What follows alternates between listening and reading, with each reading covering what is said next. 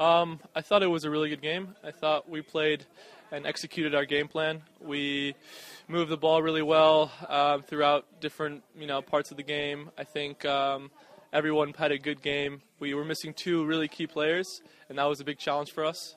So, we had the right mentality coming in, and everyone had to step up and play their part. Pontus in center back and Janne at defensive midfield. I think everyone really stepped up to the challenge today. And especially you, I think. 2 goals from you today. Can you describe them? Yeah, the first one was very lucky. There was a lot of wind today, if you didn't notice, and I just kind of hit the ball, and the wind took it into the goal.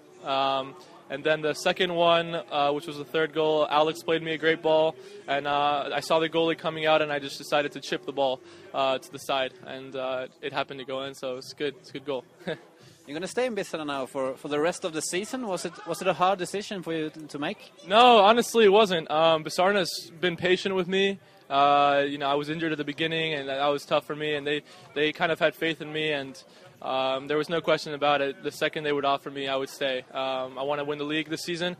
I think this team is great. I think we have a lot of potential, and everyone's great, from the staff to the players. We're all a good bunch of guys, connected, and we're ambitious, so it's good.